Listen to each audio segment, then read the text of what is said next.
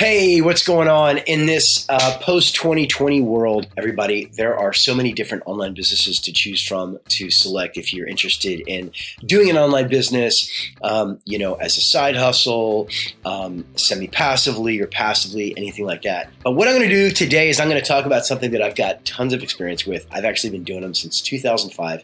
What is it? We're going to talk about launching a short and medium term rental, or launching just a single rental or launching a rentals business. I've got a lot of experience with doing it. My particular experience is really for properties that I own and already owned, and then I kind of furnished and moved out of, and then also helping friends with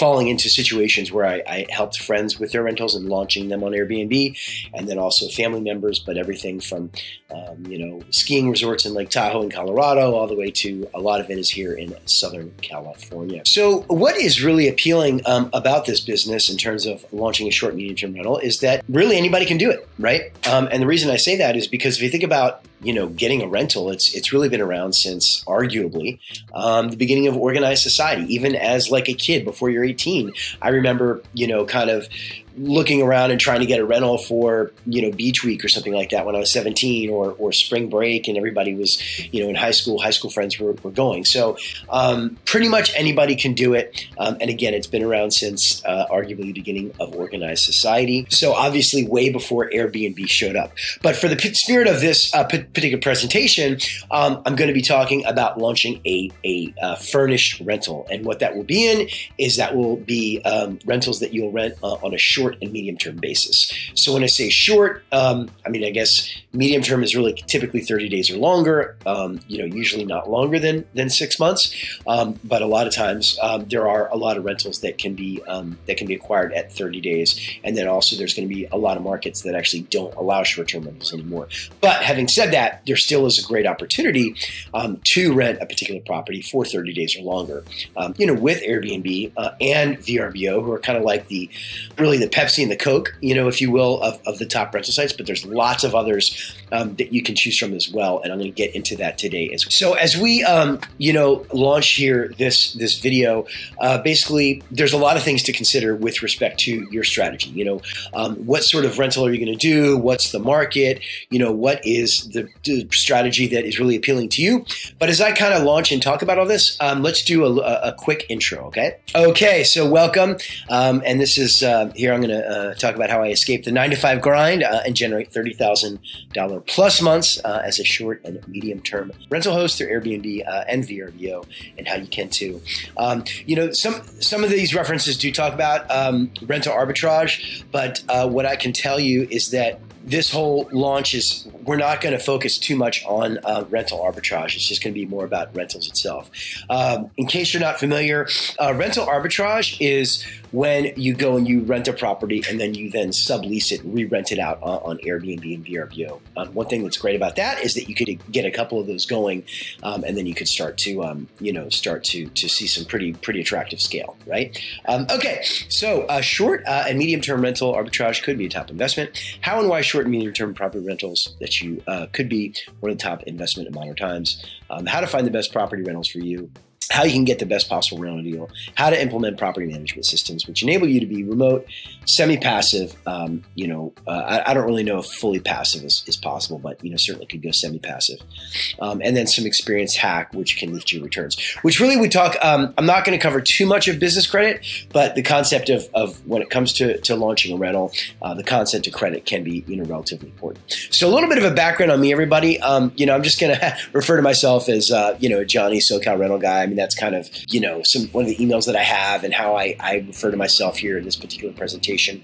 I've actually have a pretty deep background as an online entrepreneur. I've launched 3 online businesses, all of them up to 7 figures per year plus.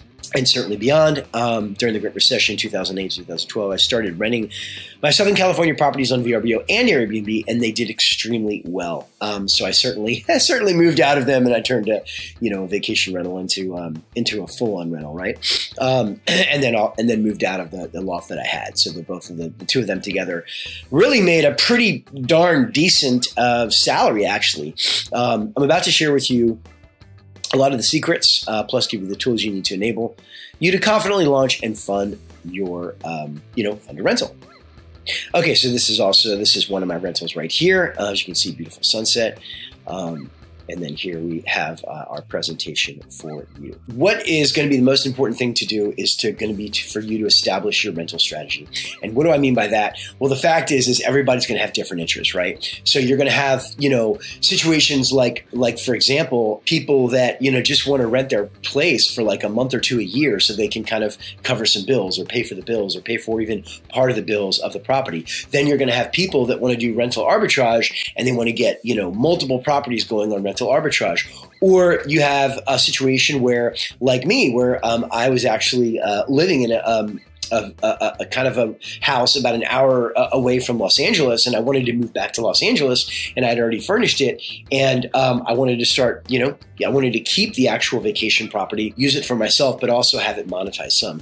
So whatever the situation is, you got to figure out what that's going to be for yourself. I'm presuming that the majority of people that are watching this video are most interested in this as a business, so they're going to want to maximize revenue. So the majority of this presentation is going to be geared towards maximizing revenue.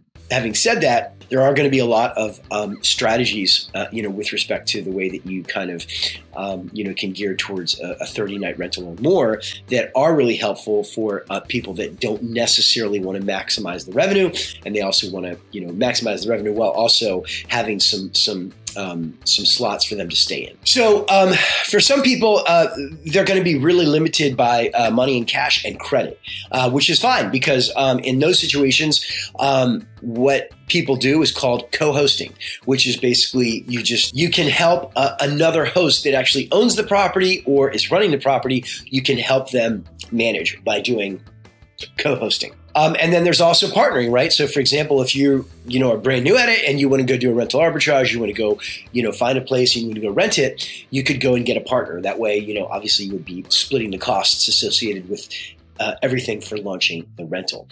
So that's partnering. And then there's also rental arbitrage, which is where, obviously you'd go in and rent a place and then you find a proper location and then you would re-rent it out, through, short and medium term rentals, through Airbnb and various other sites. In any case, what you want to do at this point, if you've selected that you're going to be doing co-hosting or you're going to be partnering, that's fine. But if you are going to be doing your own rental arbitrage, in any case, what you want to do is you want to go and get a pre-approval is going to be certainly very helpful for you because it's going to give you some sort of a guide in terms of what you can afford. And understanding what you can afford is going to be crucial at every stage of the game. Once you have decided on your rental strategy, and then you kind of have a little bit of a handle on what you can afford, whether that's with a partner and not assuming co-hosting or rental arbitrage, you want to go ahead and choose a market. So when we go and choose a market, what a great site to use for this is called AirDNA. What you can do with AirDNA is you can research and find a location that has sufficient travel demand. Basically, what's fun about this is you can design a pro forma for expected annual revenue and factor in rent. So for example, this particular location is a very interesting area called Murrieta. And with Murrieta, basically, AirDNA is projecting this particular property to do about $97,200, and then the rent, as you can see from Zillow, is actually $3,300. So if you do the quick math on that, that's actually a $4,800 a month gross profit. Again, that's just gross revenues with gross rent. There's going to be a few expenses inside of that as well. But in any case, if you take so really doing the quick math for you, as you can see, 97,200 divided by 12, that's 8,100 minus 3,300. That's 4,800. That is basically a 60% gross profit margin level, which is very, very attractive. So then if you take those numbers though, and then you take that 4,800 and then you multiply it times 12, that's 57,600 of yearly gross profit. So obviously 60, I don't know about you all, but when taking a look at businesses, really any business out there at 60% gross profit is a very good business, right? So this, one particular example that I chose is a yearly gross profit of about $57,600 if you were to rent a property for $3,300 and then rent it out on short-term rentals through Airbnb, VRBO, and other short-term rental sites. The thing with what's interesting about Murrieta is I have a little familiarity with it, and in that particular area they do allow short-term rentals. You have to get a permit to do it, but in any case, whatever the market is that you're looking at and that you're thinking about and that you ultimately choose, obviously you're going to have to research all of the laws and the regulations. If you can't, it's still worth it to do 30-day rentals, but at the same time, it might be, at least in this day and age, a better bet to actually be in an area where you can do Airbnb and VRBO and do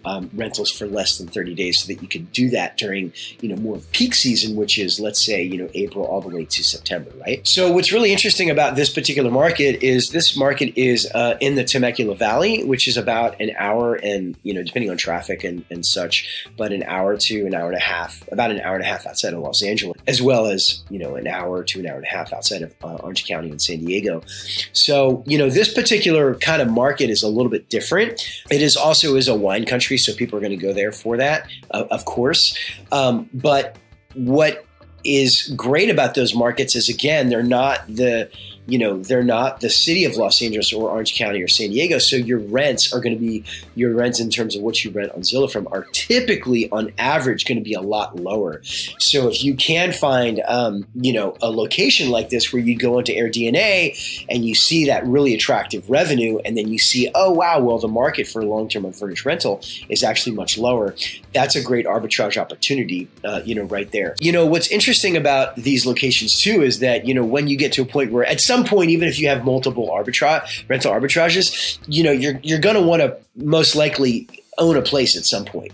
And these particular areas are also can potentially be, an appealing area to own, because, the property values might not be as high, obviously. So your cost of acquisition is going to be lower, but when you actually do the shorter rentals, you can make quite a bit more money. So now that you have a better sense for choosing your market, the next thing you're going to want to do is you're going to take a look at demand and competition. So what that means is you want to take a look, obviously, at, once you've honed in on this market, you want to take a look at, comparable properties and how their calendar looks. So what I can say is at the time of this video, it's basically early 2024. It seems fair to say that Airbnb has gotten certainly a lot more competitive. There is a lot of supply out there. I mean, if you think about the reality of how much more supply there is than before, like let's say 2019, it's pretty overwhelming. There's a lot of choices. So, for example, it's going to be quite a bit easier for someone that's a traveler to find a place, and it's going to be quite a bit more difficult, just speaking about Airbnb in terms of standing out with your property. But that's okay, because there's a lot of other sites that you can use besides Airbnb. It's just that in this day and age, you can't really it's kind of hard to get away with not using Airbnb. So in terms of looking at the calendar, with respect to demand and competition, what you want to do is, like, for me, again, I'm somebody that, I feel like I can do a lot of this stuff, at the back of my hand. I mean, businesses always change and you always have to keep up, and, it's not easy. You've always got to be on your game, right? But at the same time, I can say that normally I don't prefer to take bookings much more than like 3 months out, right? So with respect to Airbnb, you can, as a host, you can specify, the maximum amount of time, your window, right? Your booking window, the maximum amount of time as 3 months. So a lot of hosts on Airbnb, at least me in my experience, myself, I prefer to not allow bookings more than 3 months out. With VRBO, though, the tightest window you can go is 6 months. So what that means is that anybody that's a host on VRBO, you can't really specify a window less than 6 months.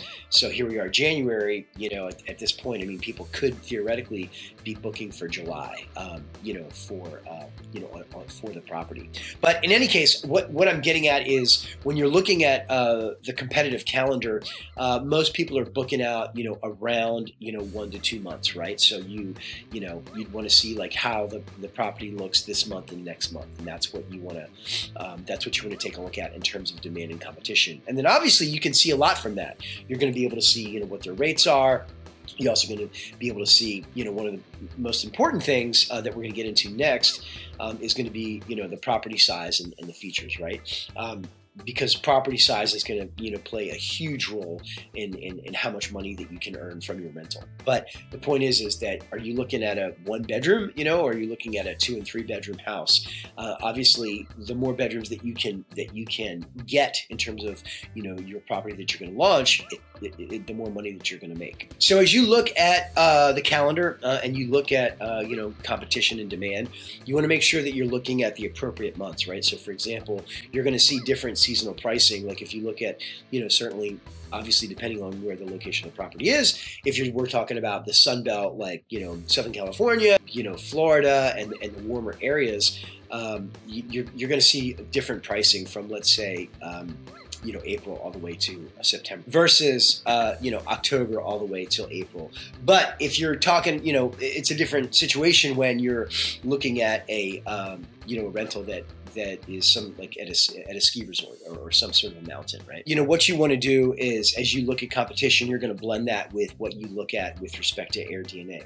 And, it's going to be important that you come up with some sort of a conservative number, which is a very conservative and reasonable, figure for an average so that you can factor in profitability, because obviously you want to make sure that, you're going to be profitable with your rental. In terms of property size, as we've discussed, it's going to be very crucial and important that you figure out how many bedrooms. I mean, the fact is that the more bedrooms you can get, the better, right? So if you can go into an area, like some of the areas that I just showed you, which is, an hour outside of Los Angeles or an hour and a half outside of Los Angeles, and you can get a place that's, 4 or 5 bedrooms, that's going to be, larger groups, and you can factor in your pricing because it's going to be larger groups, so you're going to be able to make more money. The other thing to consider is pool. So are you going to be able to get a place with a pool and a hot tub? So if there's a pool and a hot tub, obviously those are going to be features that people are really going to seek out. My one property about an hour and a half in east of Los Angeles has a pool, and it's pretty overwhelming the amount of people that want to rent the property because of the pool and certainly the hot tub. There's also some other basic features that you want to think about, and you have to figure out, like the basics of having a washer and a dryer, and then how the kitchen is set up, basically how big the kitchen is, and everything that you have to make available with the kitchen. At a place where you've got the demand and competition figured out, you've figured out your rental strategy, you kind of have a good sense for what it looks like from a revenue perspective and a cost perspective. You've got a good sense for what the property size and the features look like. Where are we at right now? It's time to make an offer. You want to go ahead and grab your pre-approval. Obviously, you've got your pre-approval. And now is actually a good time to consider speaking to a real estate agent. So you don't have to use a real estate agent, but it is really kind of nice to have a real estate agent, because real estate agents can be very helpful in terms of establishing connections with all sorts of service people, whether that's a general contractor or it's a landscaper or it's a pool person, or, the reality is that there can be a lot of different service people. I can tell you, again, my house where I do rentals, there'll be any given day where we're getting it ready for a warm weather rental. I mean, there's like literally 5 people working at the house. And then there's the HVAC, service people that are coming over for the AC. There is the carpet cleaners that are coming over to clean the carpet. And they're also cleaning the tile. There's the pool guy coming to do the pool. I mean, there's a lot of service people, and that's in addition to the 5 people that are there doing different things, related to just getting the house ready. So the real estate agent is also going to be very helpful in terms of making your offers, right?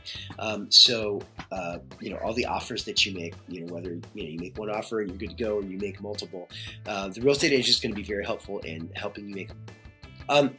They're also going to be very helpful in understanding your contracts. For example, if you make an offer and your offer is accepted, whether it's a purchase or a rental, I mean, typically there's a few days, which is escrow, for things to kind of finalize, right? So the, real estate agent, if you understand, they'll help you with the contracts, and you can understand if, whatever money you put into as a deposit, if you can actually recover that, if things, if things don't pan out to your satisfaction with respect respect to escrow. In general, escrow quite often can last about 30 days. That's the general time frame.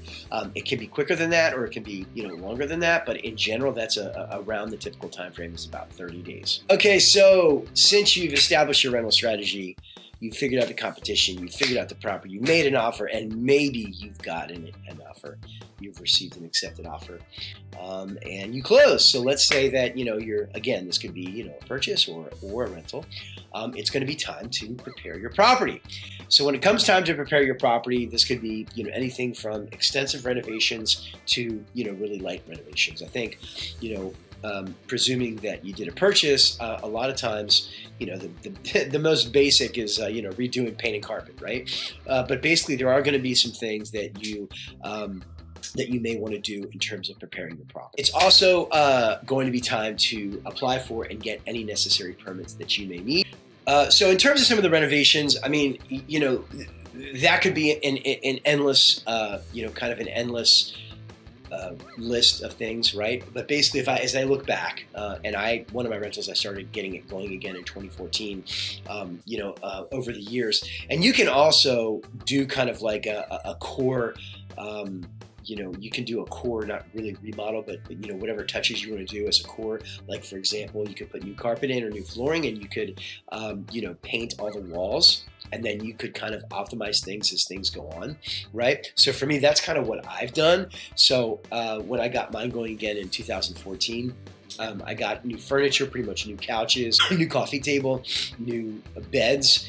And then as time went on, I would repaint all the walls, recarpeted the entire place.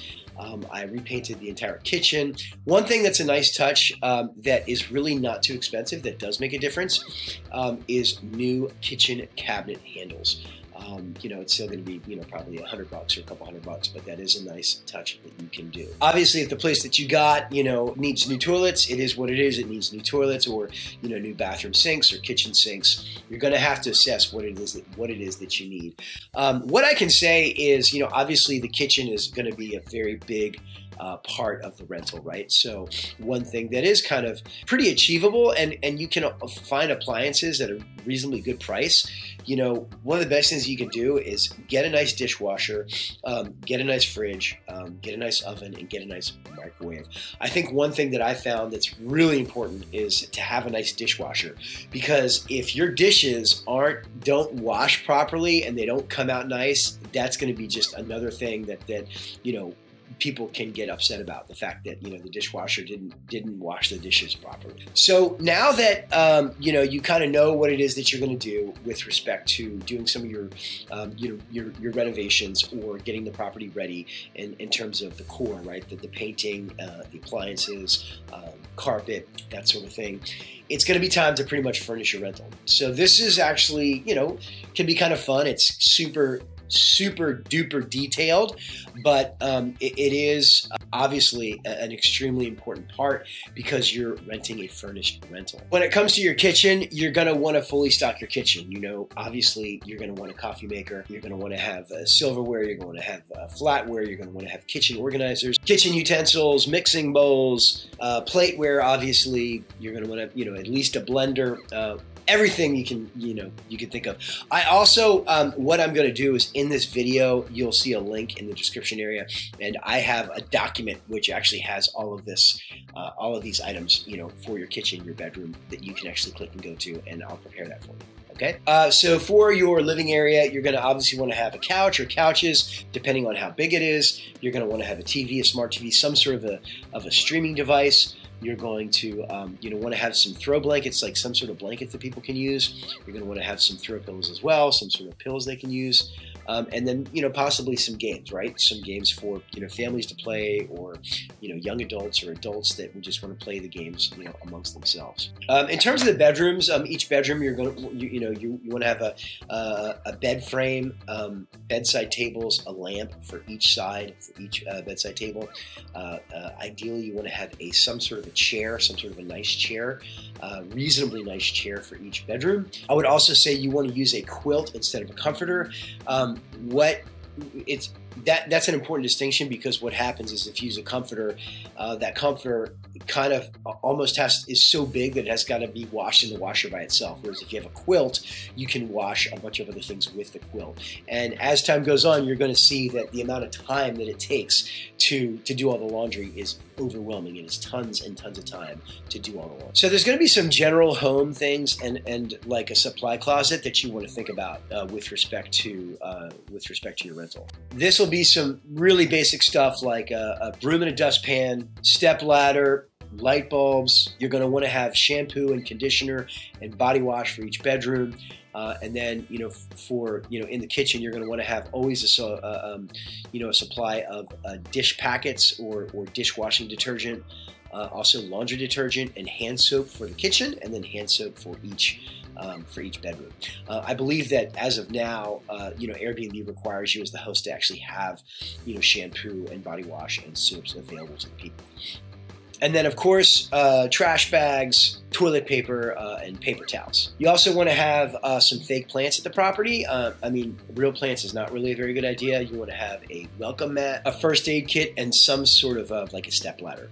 Okay, so now for the fun part. Let's talk about house technology and how it's going to tie in with you going remote. Okay, so in terms of house technology, it's really a couple things. Basically, one thing that I found extremely crucial is the Nest thermostat.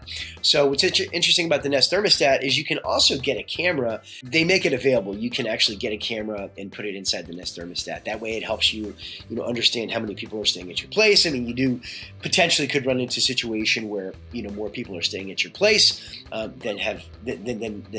what the proper booking should be, in which case you'd have to address it. The next is actually a smart lock for check-in, and then a doorbell camera. But again, I don't really think you need a doorbell camera and a Nest, one or the other. One thing that's I'm actually seeing as well is people are starting. There's certain areas where there's 30-day minimums, and a lot of these folks are, and they'll have a house. They'll rent each individual bedroom, and in that case, each bedroom actually has a smart lock. But when you have a smart lock, you can actually change the code, for each tenant. So when you have that on the front door, you don't. I have kind of used a lockbox for years, but the best scenario is actually having a backup lockbox and then using a Yale Smart Lock as your lock for the front door, so that you can change the code for each new tenant. Have figured out your renovations. You've figured out how you're going to furnish the place. You've got it furnished. You've got it all dialed in terms of the furnishings and the prices and all that. The next thing to do is you're going to be setting up your listing. So when it comes to setting up your listing, the first thing that you're going to want to do is you're going to want to research and hire a photographer. So, the fact that you're going to spend, that anybody would spend all this money, in buying a place or renting a place and doing all these furnishings and not invest in a professional photographer is actually kind of crazy if you think about it. What's interesting is back in the day, years ago, Airbnb used to provide professional photography and they didn't even charge. The catch with that was that the photos could only be on Airbnb. So if you wanted to, shoot, what you could do is what I did was I did photos alongside of the professional photographer that they sent out. And I actually used a really nice camera at the time. And they came out great, so that way I could put it on the other sites. So what you want to do is that, of course, you want to research and hire a professional photographer.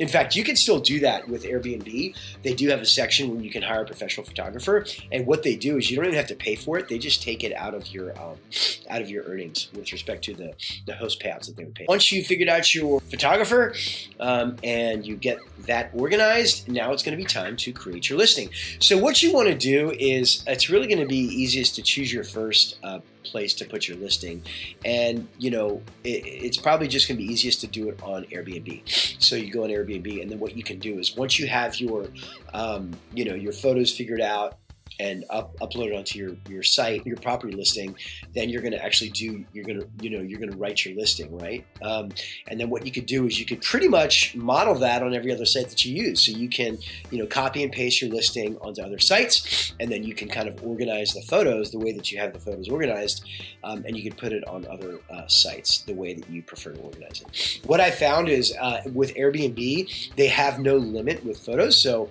I think you can put as many as you want. The VRBO does have a limit of 50, and then a lot of other places will have a limit for photos. What I found is with Craigslist, Craigslist has got a limit if you so choose to put your listing on Craigslist. They have a limit of 24, and then all other sites are going to have their own thing. But usually it's about 50 is the most common limit. You're going to want to use the best writing skills that you have and highlighting the area and all the great things about the amenities and everything from the area. Like for example, for me, it's like a resort area. So there's like a golf club. There's beautiful views. I go into deep detail in terms of the writing when writing a listing and really capturing everything that I can.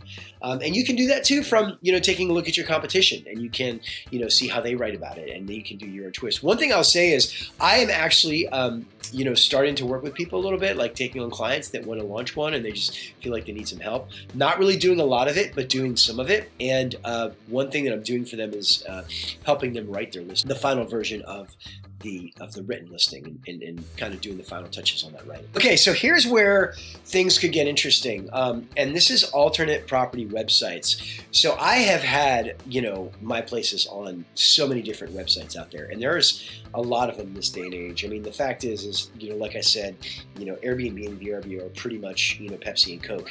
Airbnb owns a lot of other sites, and VRBO owns a lot of other sites as well.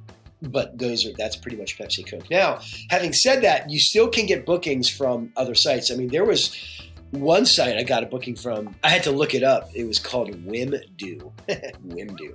I got a couple bookings from that. But also TripAdvisor and Flipkey. And there's just a whole host of others, right? What I can say is that in addition to that, another thing that you can do, which is pretty effective, is you can go to some of the house relocation agencies out there, and then you can submit your property to those. So like a really big one is ALE Solutions, and then you can go and do research on others, like on LinkedIn or other sites, and you can submit your property on those. Because what that is going to do is those particular scenarios are somebody needs to be placed into a rental, and they need to go month to month because they're getting their house repaired or something like that. And also there's Craigslist, of course, but then there's a whole host of other sites that you can use. If you want to, what you can do is also, I'll put my, some of my, links in here where you can go to my site. You can also, email me if you want to know some of the sites, and I'll provide them to you. Okay, so now that you've got your listing set up, you've got your photos, you hired your professional photographer, you've written your listing, you've gotten your writing skills as good as they can be. Obviously, it's time to now set your rates and also to develop your pricing strategy. The reality is that there is a group out there called Price Labs, which is pretty much, it's all automated, and you can just go ahead and sign up. I think you get a free trial for like 14 days or a month or something like that. And, it's like super fancy schmancy algorithms that will, figure out that particular area and what the actual rates are. What I can say is you really don't have to do that, right? I mean, you can basically just kind of, look about a month or two ahead of your calendar, and you can also go into Airbnb. Airbnb's got smart pricing, but the problem with Airbnb smart pricing, even Price Labs, is a lot of times their prices might be so low that you might not be comfortable with it. I mean, one thing is I'm very, very focused on pricing. I mean, pricing has got to be right. It's got to make money, and pricing has got to be right. And it's got to be, competitive, and also it has to be in line with profitability, right? But basically, I found it's a little easier to kind of like, establish like a Friday, Saturday night rate, and then a weekly rate, and then assign like discounts for like a weekly rate and then a monthly rate. That way, you don't have like, $400 for a Friday night, and then $302 for a Saturday night, and then all these different, numbers. It's a little easier to just kind of figure out what works for you, and then just keep going down 10%, and then kind of establishing what would be a floor for you. But in any case, could be a lot easier to just go into Price Labs and get an account and have it all automated. That way it would flow through right to your listing. So when it comes to your pricing strategy as well, you're going to want to factor in seasonal rates, right? So obviously it depends on where your place is. Is your rental rental, like mine in Southern California, or something like Florida, or something like a ski resort. It's going to be different all over the map, right? So what I can say is Southern California, you're going to see quite a bit different pricing from, let's say, April to September than you will see from October to April. Some other factors that you'll want to consider are going to be your cleaning fee. It's really important that you get your cleaning fee right.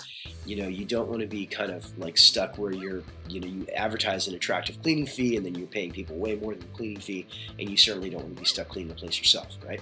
So your cleaning fee, you want to figure out if you're going to have a security deposit or not. Airbnb's got a setting for a security deposit, but Airbnb is pretty good with, if something happens, you can report it, and they're pretty good with being reimbursed. VRBO is different. VRBO's got a security deposit feature.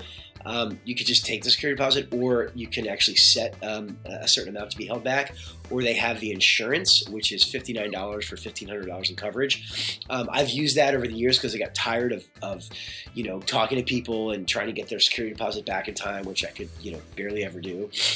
So I just went with the insurance, and it's actually terrible. So that the what is it, property damage protection? I can't remember what the name of the insurance company is, but they've got 3 different levels, and the lowest is $59 for $1,500 in coverage. And anytime something would happen, like, I would never get reimbursed. I mean, the only time I ever saw any reimbursement was somebody messed up the pool, and they pay like such a low percentage of what you actually asked them. VRBO's got a setting where you can, set a certain amount that they hold back, so that if within 14 days after they check out, if you have to charge, they'll charge their card. Having said that, it's not a bad idea to get a security deposit. I think, I don't think there's any way that Airbnb would send that to you. And even in this day and age, I don't think VRBO would. But if you get a booking from another site, those other sites, would send you a security deposit. Another fee to figure out is called the extra guest fee.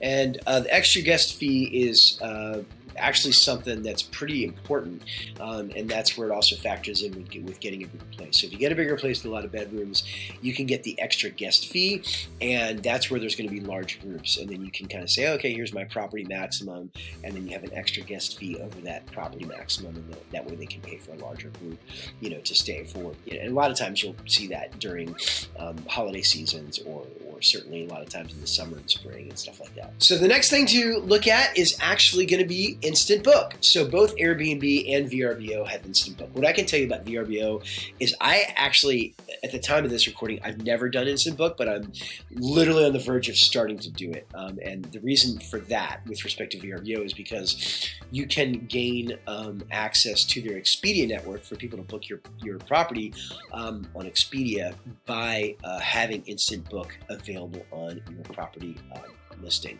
I've always done the setup where I have 24 hours to review the review the request. The thing that concerns me, especially with VRBO, is all of a sudden if somebody books 2 or 3 nights 6 months away, that's exactly what I don't want. And the reason I say that is because, there are opportunities where people will come to you from Zillow or Facebook Marketplace or something like that, and they need a place and they want to go month to month, and the insurance company is paying for it. And those are actually really great scenarios. When somebody books your place for like 2 or 3 nights and it's months and months away, it prohibits you from doing those opportunities, which for me has been cumbersome, right? So, but having said that, gaining access to that Expedia network is kind of, in a way, pretty silly to not have it, because it's like almost more than double of the actual exposure that your listing will get. Double from VRBO, so meaning like, you'll get way more than double from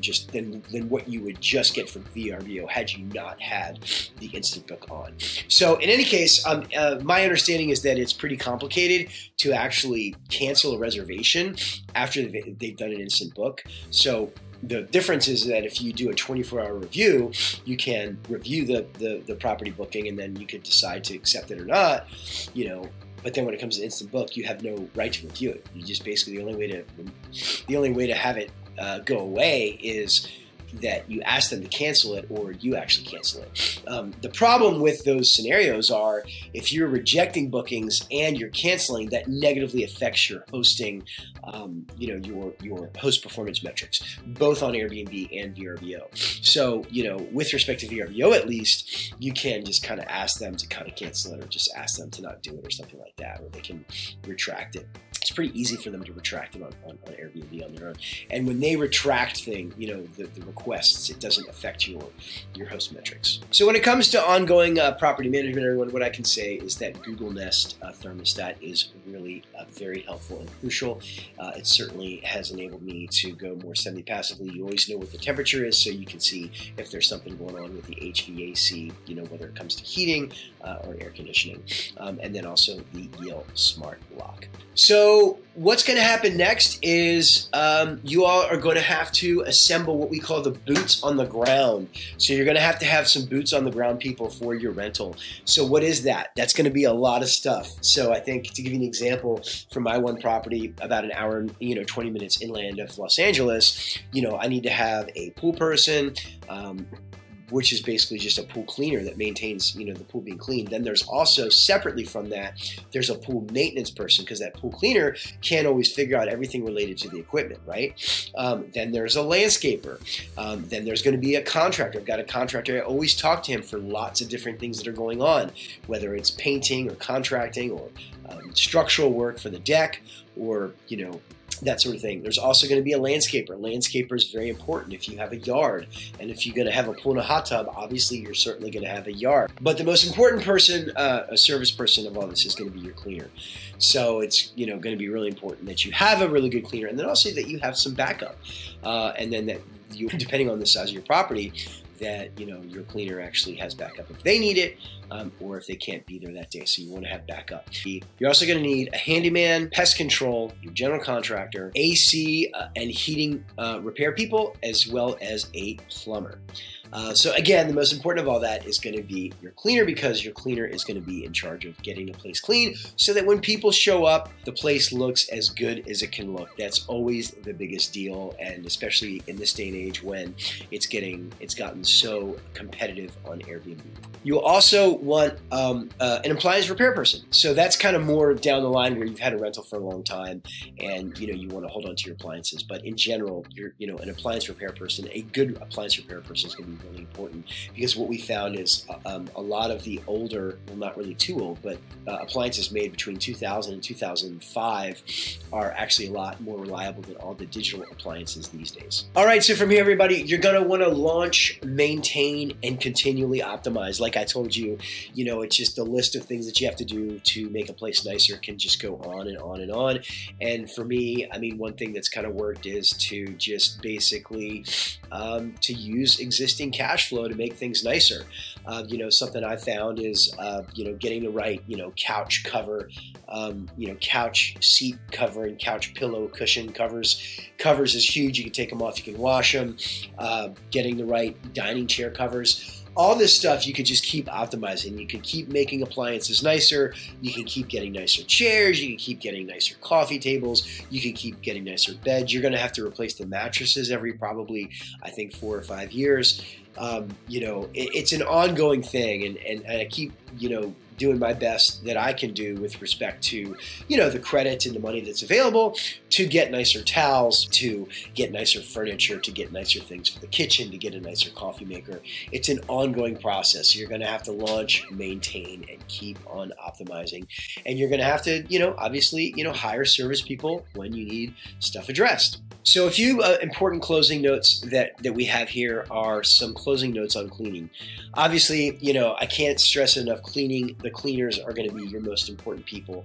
Getting the place as good as can be, as clean as can possibly be for people, is just going to be so important. And it's not a regular maid. It's very important things like, having the kitchen cabinets organized and the kitchen drawers organized. But one of the most important factors for cleaning is going to be factoring in your laundry time. So basically, when it comes to having a property, like in my case, it's 4 bedrooms, but there's also a 5th bedroom, and that 5th bedroom has got 4 beds in it. So this is a lot of laundry. It's a lot of sheet laundry. It's a lot of quilts. It's tons of laundry.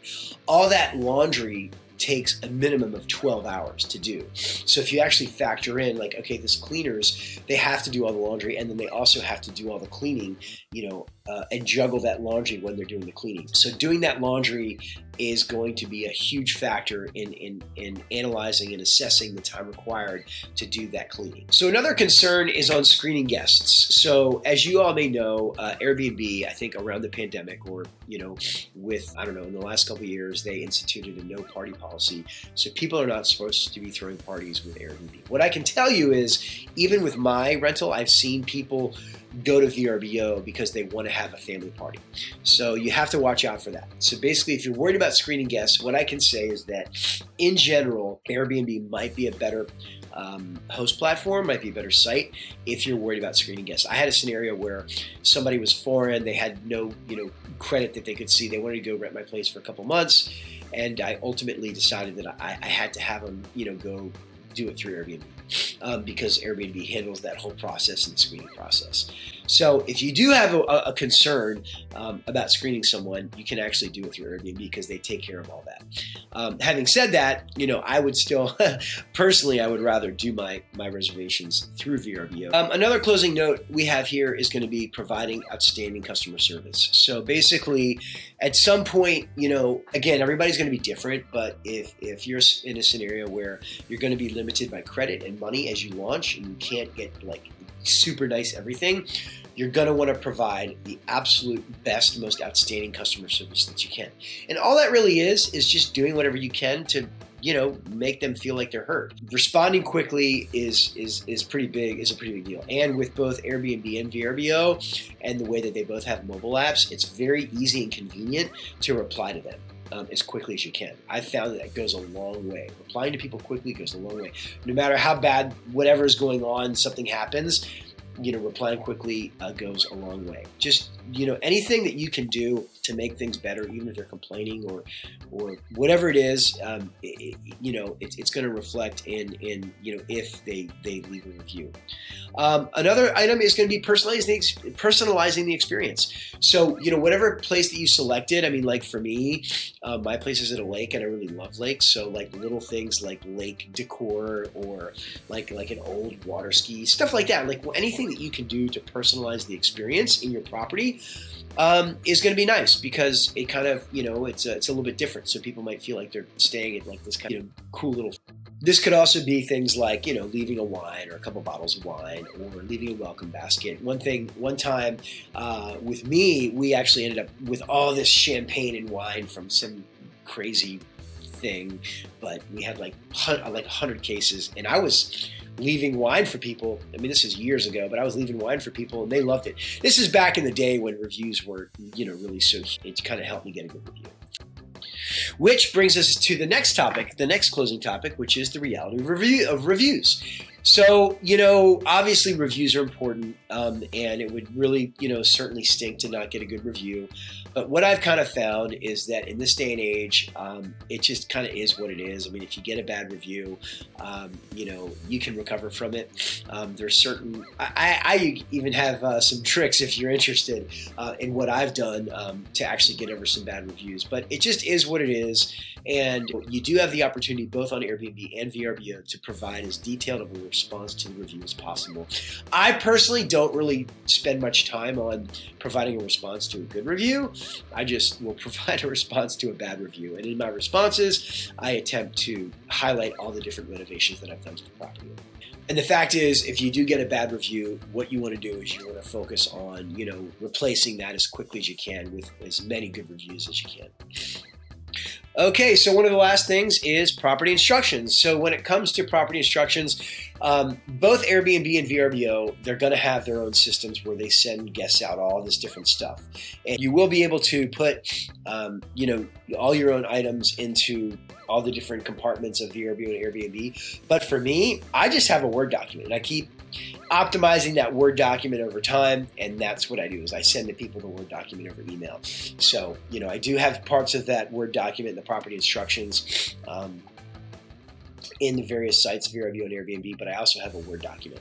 And then in addition to that, what I found is I've done videos. So when it comes to the actual pool, providing instructions, I noticed a big difference between from written instructions on the pool to video instructions. So the video instructions made a huge difference in terms of, not as many people reaching out to me with questions on the video instructions. So in any case, I've found that's a great way to optimize your time, having those instructions. So regardless of all the different material they get from Airbnb and VRBO, go ahead and send out those instructions. Always optimize them and send them via email. So in conclusion, I know it's been a lot of details, and I just wanted to provide details and give you the nitty-gritty. And I hope that all the details don't deter you away from doing something that you want. In conclusion, what I can say is that, short, medium-term rentals is one of the fastest ways to frequent and continuing 4- and 5-figure deposits. It has been for me, at least, right? And then also another thing is that pretty much anybody can do it. You've got to find service people. You can go to Yelp. You can pretty much find anybody you need on Yelp. The reality is it's dependable, and it's dependable because people always need a place to stay. Okay, hopefully you guys found this informative. If you have any questions, put some questions in the comment area, or I'm going to put some links that you can see. You can book a call with me if you want to talk about, some of these clients I'm taking on, or I'll put, my email in the description area. You can email me if you like. I hope you liked it. I hope it was informative, and best of luck to you. All right, take care. Thank you so much for watching. If you like this content that I put out, go ahead and subscribe to the channel and click on the alerts bell so you don't miss out on any new content. Also, you can click in the description area and you can see different links like social media links and different other links that you can go to where you can see about the different services and products that we have. Also, feel free to reach out to me if you'd like. You can find me at email socalrentalguy@gmail.com. Okay, thank you, and let me know if you have any questions, and have a great one.